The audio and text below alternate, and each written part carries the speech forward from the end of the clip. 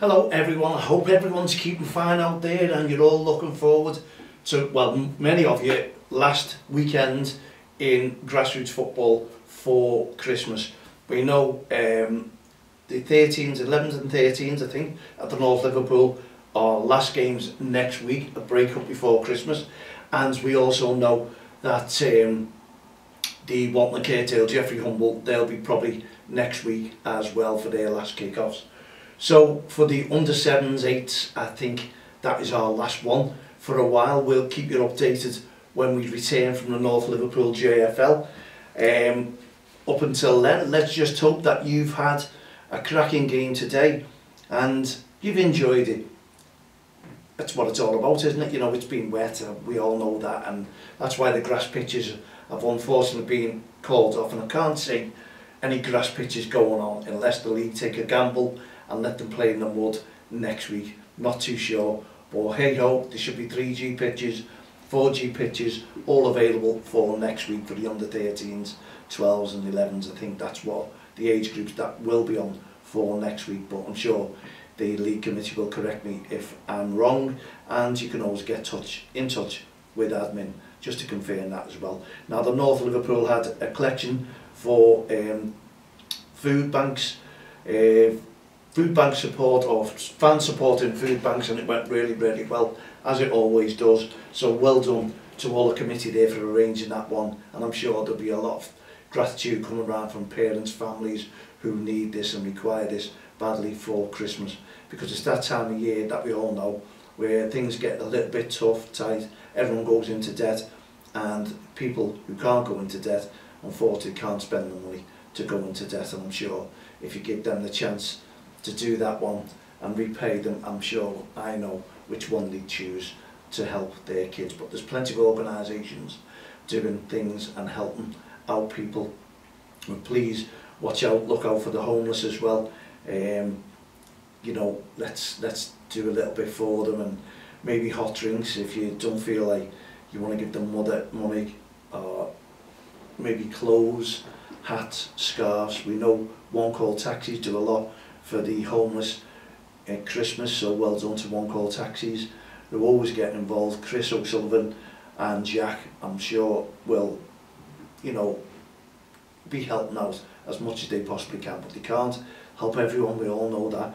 And obviously it's that time of year where it gets cold as well, so the elderly, please look out for them as well. If you're in your neighbourhood or you know of any, telephone call. If you're not getting any answer, getting answer machines, then that needs a little visit. Jump in your car or ask someone to jump in the car and go and check on them, because we know that they will not put their heat on, they don't want to move, they just throw blankets around them. Is that warm enough? I doubt it very much. So just make sure, you know, because I can tell you now, the mother-in-law, she has a fault on her electricity, and when you ring up, the phone goes to an answer machine, and when you fly down there, and we've asked the council to look into this, any tips, yeah, age concern, we have been in touch, and it's unfortunately this what happens if a bulb goes, which you never ever know.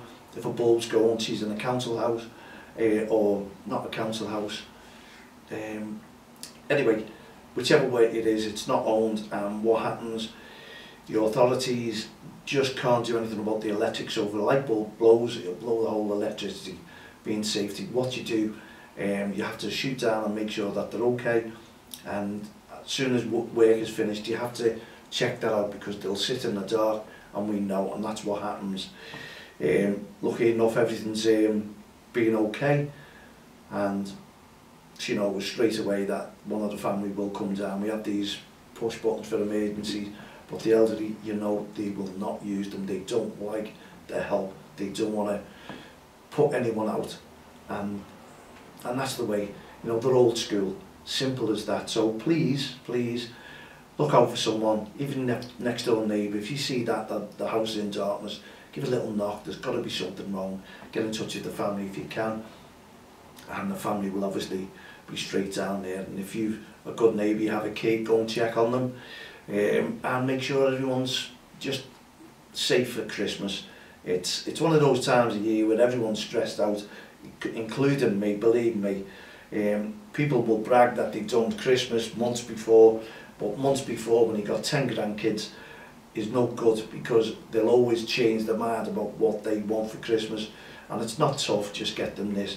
You have to talk to the parents, which are your sons and daughters, and ask them what they like, and it's just one of those things, it really is, where you have to try and make everyone happy, and the stress of three-piece suites coming, windows coming out, believe me, and the Christmas decorations coming down from the loft, and the Christmas tree going up, and the painting and the decorating is all done. Mine isn't, and I'm just halfway there, and I know what I've got to do, and work gets in the way as well. Believe me, you've got to go to work, you've got to try and do your house work, you've got to try and do your painting and decorating, putting the decorations up, taking them out the loft, all for one single day, 2 if you count New Year. People always take the decorations down on Boxing Day.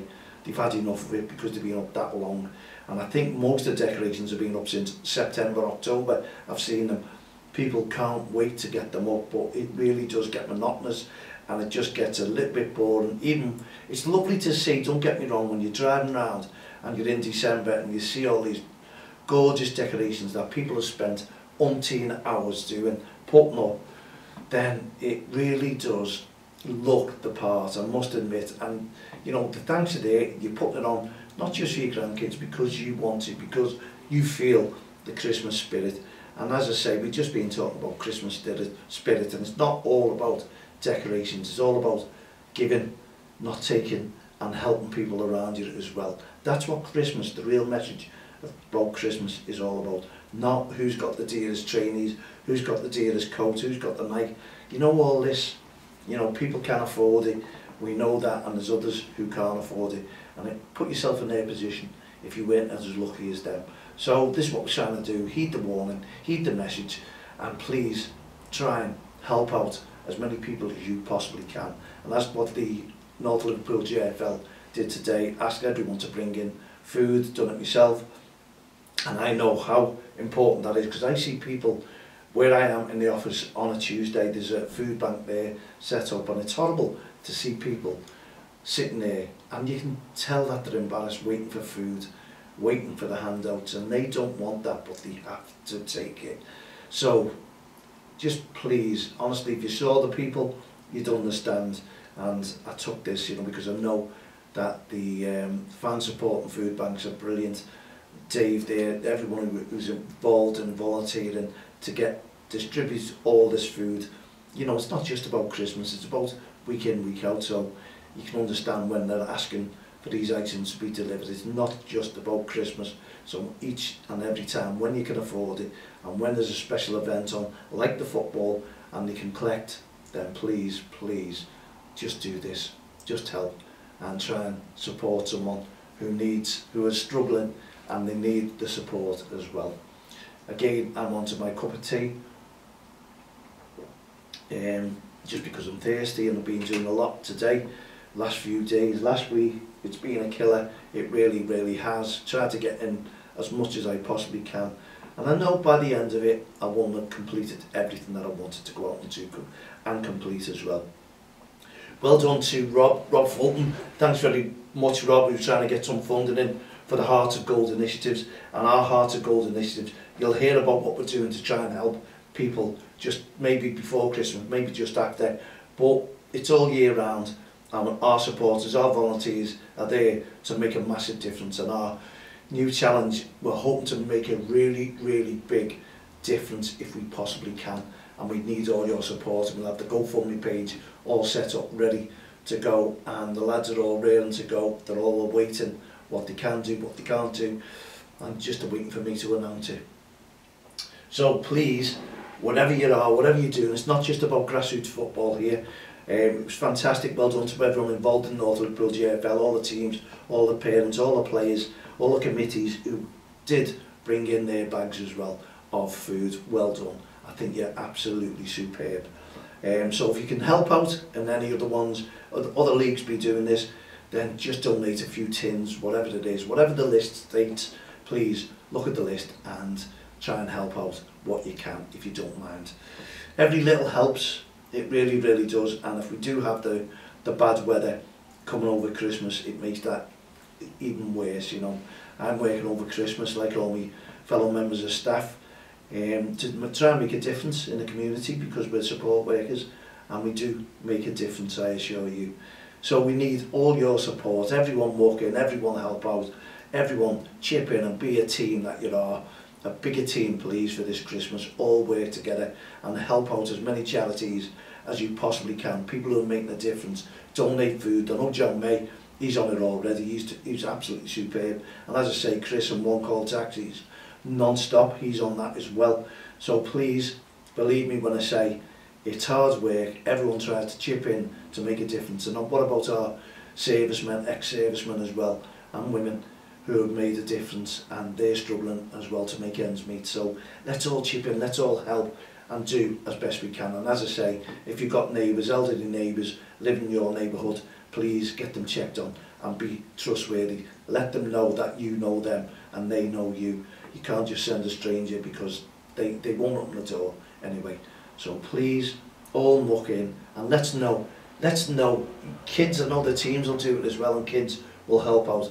Let's know what you have planned and what you can do over the Christmas period, the festive season, and what your team has done or what you've tried to do to raise money. I know Col Fulton is always out there as well. He'll be doing the Christmas, whatever it is in Kirby. He's on the market, he hasn't stopped. I haven't even talked to him over Christmas because I know how busy he is.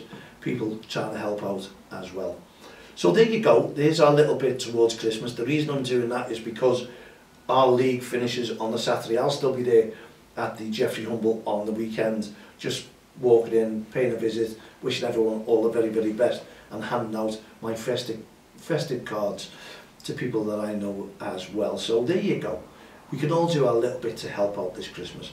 So well done to all the teams who've turned up today and mastered all weathers. And you're lucky enough to get the football on, because as we just mentioned here, the grass pitches are all off and they struggle to get games on. So teams are probably folding through that reason.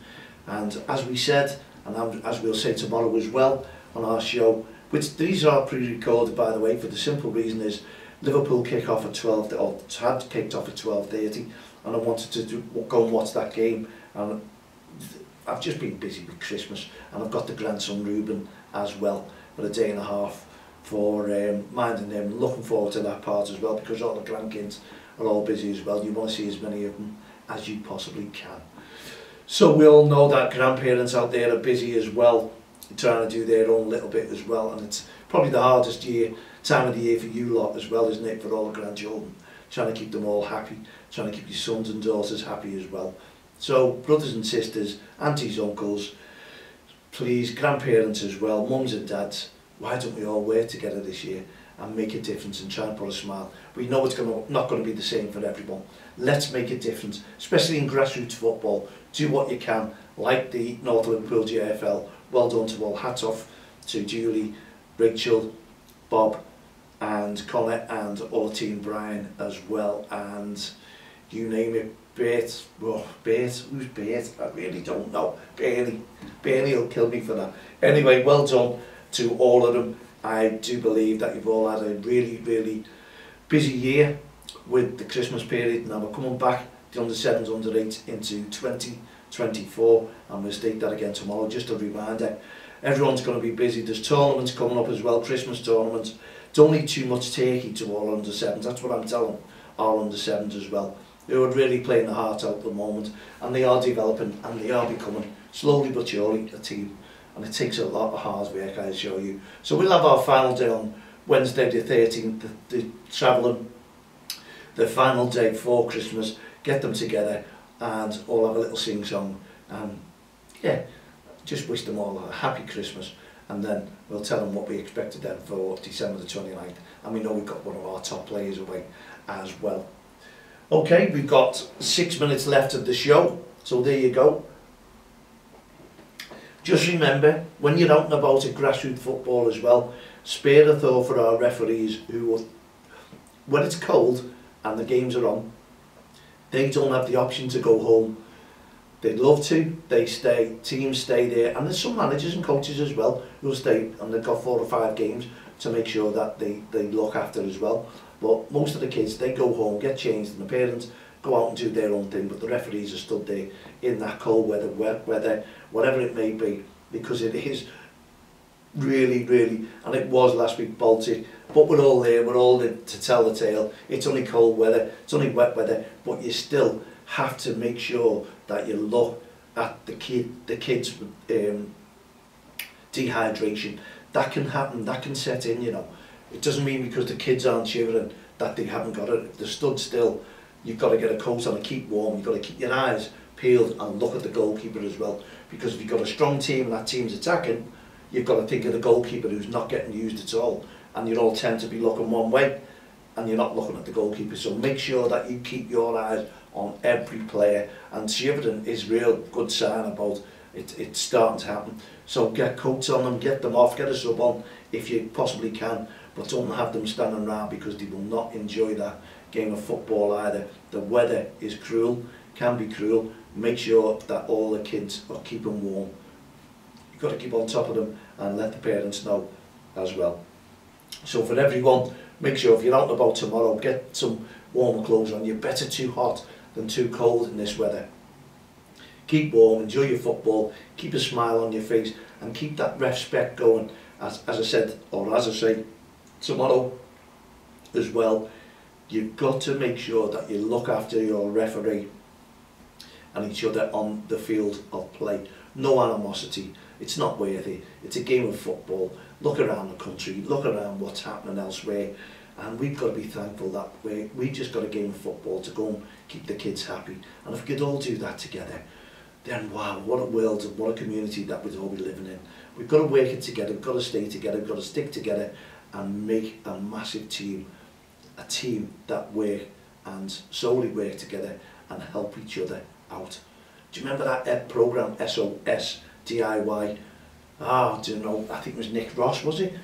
The work that those people done, and honestly, you never saw a dry eye. They helped the community, everyone stuck by each other, people who had problems.